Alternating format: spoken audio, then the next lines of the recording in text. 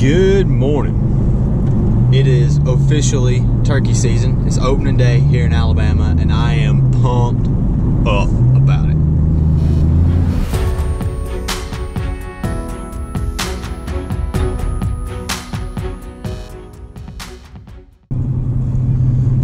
See, the thing is though, I don't really know how to make a turkey hunting video. So I've already been hunting today. So what I'm gonna do for today is I'm gonna just tell you all the story of what happened, and I've got some footage that I can put over top of it and stuff like that. And then maybe by next week I'll have it figured out how to make a better turkey hunting video. But as for this morning, it was a relatively uneventful morning as far as turkey hunting goes. It's a pretty bad day, honestly. I mean, you can see it's overcast and it's raining, and those are two things that turkeys don't like. So I went with my dad this morning, and we got into the woods and set up on a green field because we knew some turkeys were roosted on a creek out the back of this green field, and so we figured we'd try and call them up into it. And we got set up and we were calling, and we had one Jake answer us not long after daylight today, and it was just a little half a gobble, you know, like Jake's do. He hadn't figured out how to really gobble yet, but he answered us, and so we yelped back at him a couple times and stuff like that, and nothing. And then 5-10 minutes later, another bird finally answered us, and that was a full gobble. He was a little bit more mature bird, but he was still young, you could tell.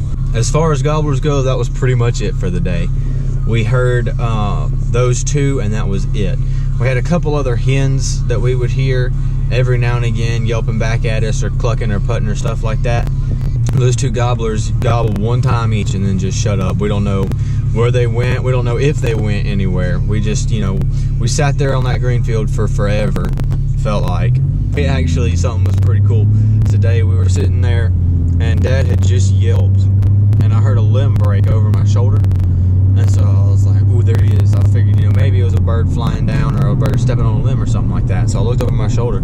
I saw what looked like a deer running through the woods. I was like, wait a minute. This is turkey season. There's not supposed to be deers out here. But sure enough, this deer ran out of the woods down onto the road that goes out of this green field and came trotting right up the road right to us and walked 5 yards in front of me. It was a doe and her little yearling.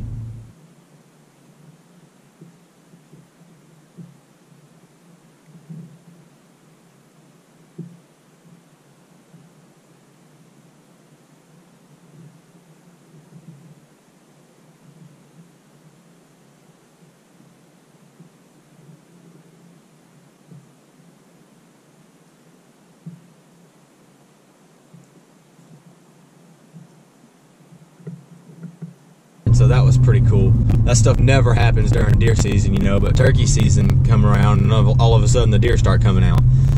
Not long after that, we decided to get up and move to across the green field, because we figured, you know, well, maybe if we get a little bit closer to the birds, if they're still down there, it'll get them a little bit more heated up and they'll move towards us too.